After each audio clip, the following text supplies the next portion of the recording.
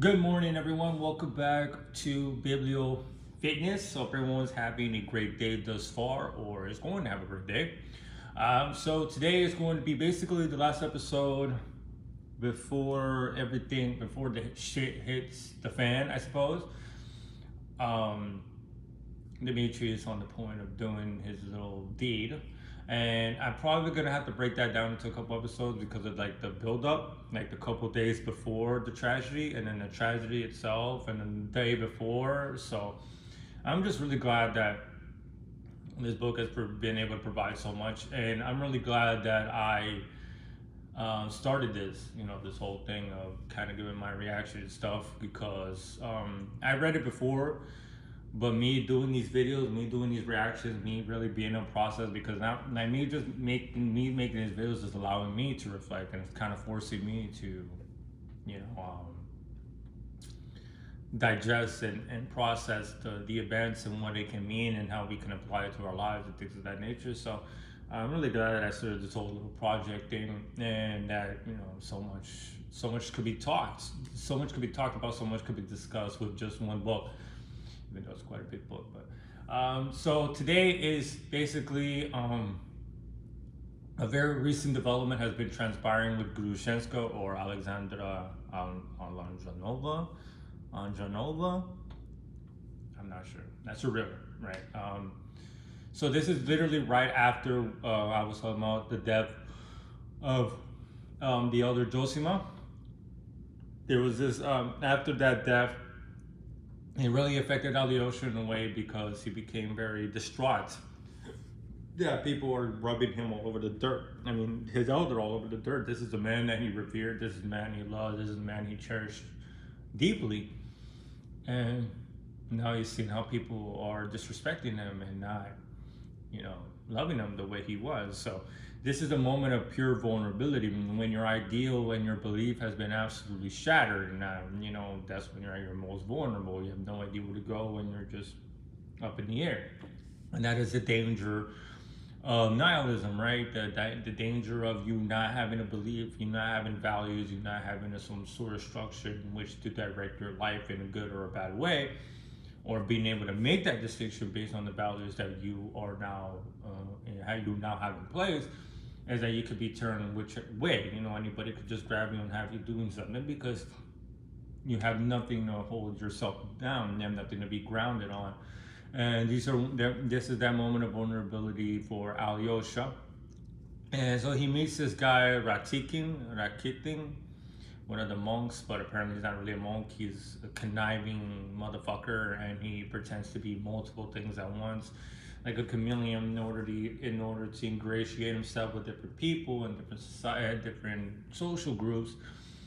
And so he's walking and he sees Alyosha on the ground crying, and he basically starts taunting him.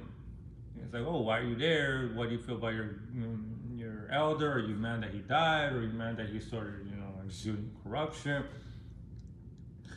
And Alyosha's like, "Look, dude, I really don't want to deal with any of this right now." And I exactly forgot how it goes, but which is why I realized that taking notes is actually extremely important. It's just I didn't know that I was going to talk about this. I really want to get to the climax, but this is an important part in order to understand it all. The conversation comes up to go into Grushenksa's house. Like he's going to go over there and see her, and if you would like to come along and drink some vodka and eat some sausage, which you're not supposed to be doing as a monk. But Alyosha, in his vulnerability, he's like, "Yeah, I don't care, fuck it, whatever, we'll do it." And it absolutely astounds this guy. Like he's like, "Oh shit, I didn't know you were actually gonna be down for this." And all right, let's go. He grabs him by the arm and they start walking. So you arrive at Grushenksa's house in the nicer part of town, I believe, by a cathedral. And as they walk in, and they get introduced. Grushenksa's waiting in like a small dress, and you could tell that she's very agitated. You could tell there's a lot of pent up anxiety because she's like laying on the sofa, tapping, exuding that sort of behavior. And as they knock and she asks, "Oh, who is this? Who is this?" She's very startled. She's very alarmed. She believes it's Dimitri. knocking on the door, waiting for her, which is the last thing that she wants. And as they walk in, she finds out it's that taking, I think his name is Rakete or some shit. These Russian names, bro. And I don't mean to mispronounce them as some sort of attack. It's just my English and my ignorance not being able to pronounce them correctly. So my apologies. So as she walks in there, they walk in there, and she's absolutely, surprised that Alyosha has now arrived. Like, she never would have thought that this guy would be pulling up at his house so willingly with this guy. And like I said, she looks like she's gonna go out somewhere, like she's waiting for someone to pick her up. Like she's looking nice, and she has like a little veil and shit like that. And Akete asks her like, what's going on? And this is the first time we hear a little bit of the backstory of good old Grushenksa. This was a girl that at 17 years, like she's waiting for ex-fiance. We never heard about this before until now. Apparently at 17 years old, she was dumped by a Polish officer that she was engaged, but she got dumped. She was left on the streets, poor, skinny, raggedy, and it was the merchant Samsonov, the old guy, that is the one that took her in, and apparently they had an agreement that she couldn't sleep or fuck around with anybody else, which is bizarre, but that's just how it was back then. Older men with younger women, that's just how it was for a very long time. The vast majority of human history is that way. I always make the example with people is like, look at quinceañeras, for example. So Spanish love celebrating quinceañeras. It's ingratiated in our tradition, but the whole preface of the quinceañera was when you as a woman drew blood for the first time, had your first period, your dad would literally have you dressed up like cattle, and looking good, looking cute, invite the whole town, and auction you up. Who's the highest bidder, to the best match in terms of some sort of marriage alliance, because throughout the course of human history, marriage was nothing more than alliances. Daughters were used for marriage. Daughters were used to forge alliances with different kingdoms, different towns, different lords, stuff like that. Dynasties and shit like that. Until quite recently, good. Obviously, nobody wants to be used as a fucking prop. So I'm glad we got away from that for the most part, even though I'm sure that transpires all the time, which it still does. But that's beside the point. So yeah, so they entered this sort of agreement, and this guy has now come back. Apparently, she received a messenger from this man about a month or two ago, saying that he wants to come back, and being all condoled, all very lovey-dovey and grandiose and grandiloquent in his messaging about he missed her and stuff like that. And Ratikin makes the case that he's probably a broke bitch. He's a broke boy. He heard that this girl has money, and now he's here to smooch her off. So there's this torment lying in between Grushenksa, and now this is all starting to make sense, right? Now, because this whole dichotomy, this whole feud between father and son is predicated on trying to get this girl. And she was very indecisive. Like, Demetrius like, well, why is she picking me and she picking him? Like, what is she struggling with? What is she possibly going through? And it's this, like, it's not choosing between him or the father. It's choosing this man, that this man is coming back. And so as Alyosha steps in, he's still very vulnerable. This girl's very happy. He's like, oh, I wish you would have come a couple days sooner, but that's okay, you're here. And then she sits on her lap. She sits on his lap. And she's like, oh, I'm here. I could celebrate. Everything is going so well. This man is coming back to my life. And I'm just going to run off with him. And she didn't want Dimitri to pull up because she wants to be gone by the time he comes back. And we'll get to that in the next episode, because that's going to be really juicy. I probably have to break it down to 2 parts because there's just so much to discuss, and I don't want to make an hour video. And so she brings out the champagne, and Ratikin, whatever. The other guy starts asking Alyosha, would you like to take a sip as well, since you were the one that proposed that you were willing to partake in drinking alcohol. And he says, yeah, but as he takes a sip, I feel like, when she's sitting on him, he's going through this transformation. Like he's very, like, in his grief he found armor, right? Because this other guy brought him because, he thought he was gonna fall into temptation. He thought grushenksa was gonna eat him up and seduce him and have him break his ways and shit like that. But in Alyosha's grief, he wasn't even paying attention. He didn't care. He didn't, she was sitting on his lap, and it's not like he was like, oh, I want to, like, no, you know. That grief became his steel, his armor. And so I believe they start going on, that she starts talking about that, and then she starts giving a background on her life. And she's talking about how when the Polish officer left her for dead, she was very angry. She was very bitter. She would cry herself for sleep at night and bang on the floor, and that's how she became very, ambitious and very angry and very distant from people. Like she felt like a bitch. She felt like someone bitched her out. She felt like someone treated her like shit, tossing her aside, and she was going to unleash this frustration onto the world. And that's how she acted for the majority of her life. She's leading on a father and son, basically almost wanting them to kill each other, and she doesn't care. She doesn't fucking care about the consequences. She only cares about herself. And she promised herself that she'll never be that way. She's like, oh, look at me all plump now. I have some money. I know how to do shit. But then that anger is starting to surface again, because she's like this guy's calling me back, and I'm gonna answer her like a good little dog, like a good little bitch. The guy disappeared, he dumped me, and now I'm just gonna fly off like it's all good, and this is what I'm really gonna do, and I'm gonna be happy with this. There's torment going on, and Alyosha is seemingly the first person to take pity on her. First person to really say, as she's going through this, she starts crying and really having these emotions really come to the surface and being displayed in front of these two gentlemen. And he starts basically telling this the other guy, basically, I can't get the name. He starts telling this other guy, like, hey, look, like she's clearly going through stuff, and she's clearly bigger than us. Like, look at what she's going through. She's really dealing with these emotions, and she probably has more heart and more compassion than we do. She's probably a better person than we are. Him and his naivety, right? And taking pity on her, like knowing that she's going through it. Now she's going through this painful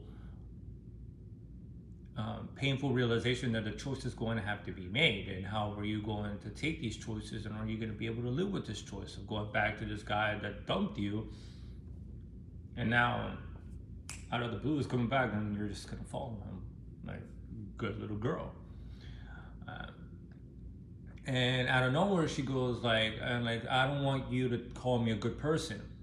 And she goes on with a story about this woman with an onion.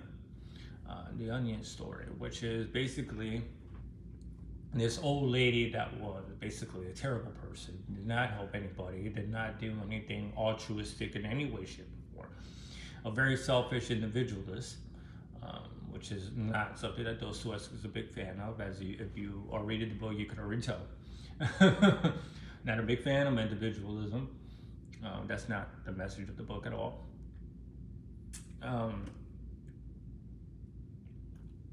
Except for one deed that old woman does, which is give an onion to a little boy. But then she dies. She gets cast to hell. And a guardian angel trying to find a way to justify it to go to heaven, because God's like, dude, what proof do you have? What has she done anything? Like, has she done any good to anybody? Because I don't see it.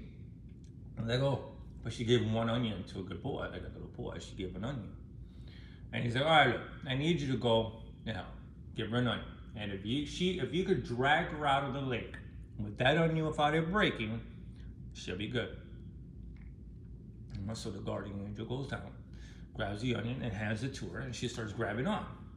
But as she's grabbing on, she's being lifted up. Other people start latching on, trying to get out of the lake. But her and her spitefulness and her selfishness, she starts moving around, kicking people and saying, no, this is my onion. I'm the only one that's going to make it out. you fail. The fucking onion breaks apart, you're done. And even in your selfishness, even in like you're being rescued and you don't want to help anybody else. You could have helped so many other people with that one onion, but yeah, you clearly did not learn your lesson, even in the afterlife. So she stayed in the lake forever. And this is the story that's relayed to Grushenksa, that Grushenksa relays to Alyosha. She tells him, like, I'm not a good person. I like fucking people. I like being this person that plays people and takes some money and does all this shit. She's only given one onion. And she doesn't want to be called a good person because that's not who she is. And Alyosha's hearing all this, but he's still being very thoughtful.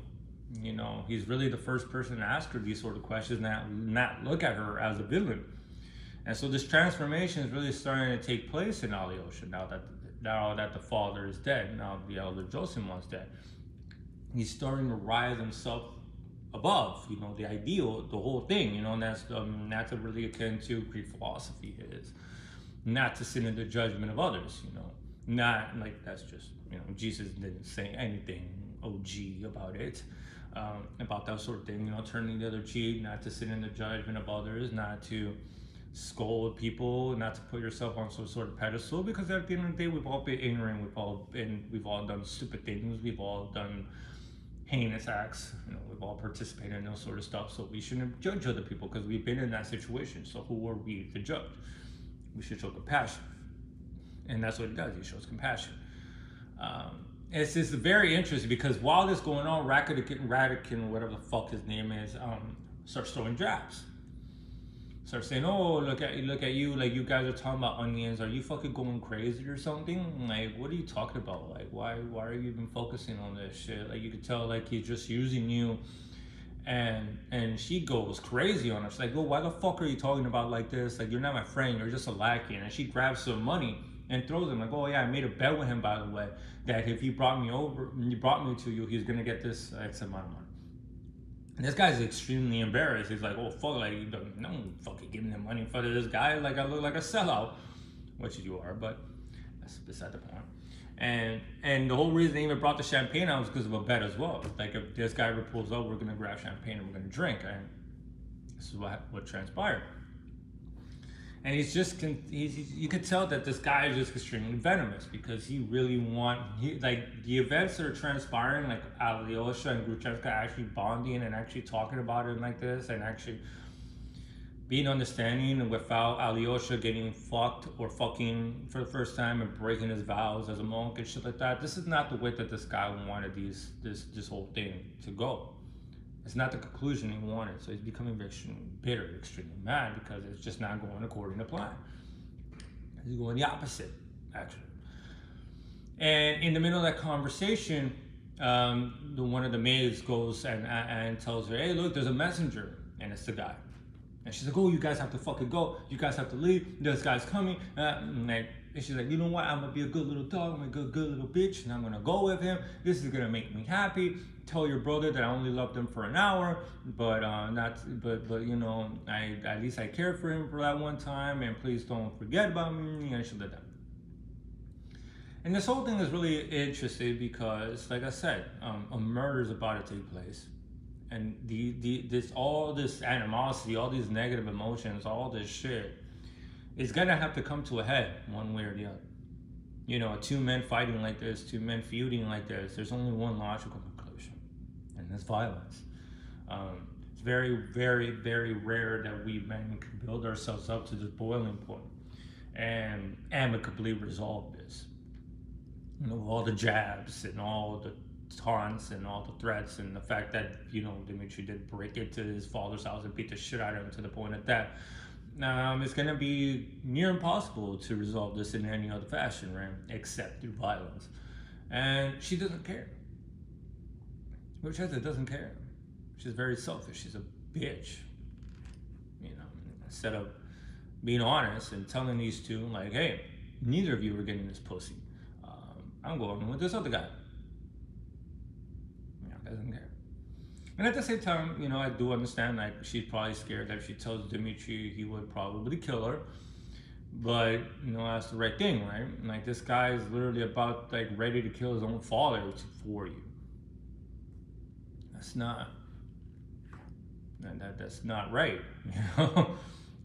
Which even in the beginning doesn't make any sense. What sort of father and son would want to kill each other for a fucking woman when there's just so many other women in the world? But you know, these sort of events happen all the time, right? Friends lose, friends separate because of a girl, and family members and cousins and stuff like that, brothers for a girl. That's what happens when you don't have the ideal, right? And I think that's the message with Dostoevsky is that when you don't have these values, I'm sorry, when you don't have this ideal looking over you in your actions, there's no fear of consequences because there's nobody looking over you. There's no punishment for these actions. So you're just going to be left to your own devices, your own sensuality, and damn the consequences. And this is all leading to a head because Dimitri's starting to get really desperate here. He's broke, he has no money, and he's an idiot, so he has no idea how to make money. And we're going to discuss that later on for sure in the upcoming episode. But Grushenksa is about to fly. She's about to disappear. She's about to leave everyone behind. And God only knows how this guy, Dimitri, is going to take that because she's going to disappear. And him and his jealousy, who knows how he's going to process this information, right? So, and this is a very interesting development as well because, like I said, Alyosha metamorphoses into what his elder zosima was. And because after this whole event, he goes back to the monastery and he visits the father and the guy, he's in his coffin and stuff like that. And Father Pisces is reading the gospel while, next to him. And while this happens, Alyosha has the breaking, the evolution, right? He has a dream because while he is dozing in and out and praying, the Father Pisces having, is talking about the story of Jesus and at the wedding, right? Turning water into wine and inviting all these people and inviting all the greats. What the first miracle, right? I believe that's the first miracle, right? And it's in a region where it's known to be extremely poor and stuff like that, where people are not going to be able to afford all that wine for a banquet. And while he's having these dreams, he hears the elder zosima, and he hears them talking to him and saying like, "Hey, look, after even all this time, Jesus is offering the wine to everybody, inviting them to the banquet, inviting them to his love and his company.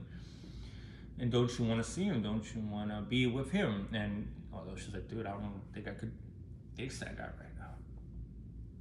But the message is like, everybody deserves the love. Everybody deserves to be part of this. And, no matter where you come from, no matter where you're from, no matter who you are, you deserve love. You deserve compassion. You deserve respect. And when Alyosha wakes up, he literally goes outside and he starts getting on the ground and starts kissing it, and tears start flowing down his eyes.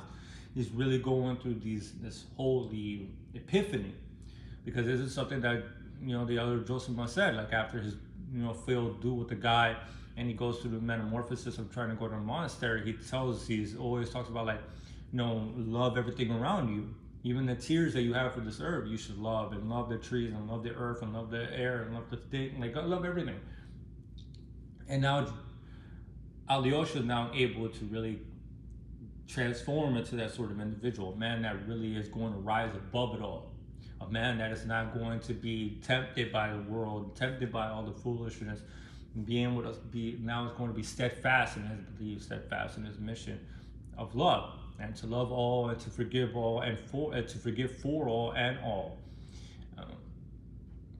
So he went through his own temptations, right? Like Jesus, right? Like you're with a woman and you're drinking, and she's clearly trying to fuck with you in the beginning, of course. And he went through it, and he passed through it without losing. Took a sip of champagne. He's like, I think I'm good now. He came back to his senses, and he came back to his beliefs, and now these beliefs are going to be ingratiating him forever, and for and for good this time.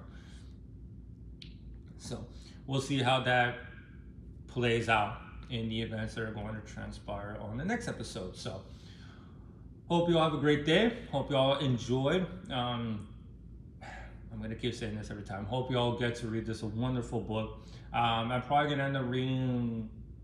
I kind of want to take. I kind of want to get to Epictetus after this. You know, kind of like switch it up a little bit. But I'm still tempted to read Crime and Punishment as well, because I can only imagine how good Crime and Punishment must be, since that is his masterpiece. But I'm still debating. I'm only like halfway through the book, so I still have some time to think it over.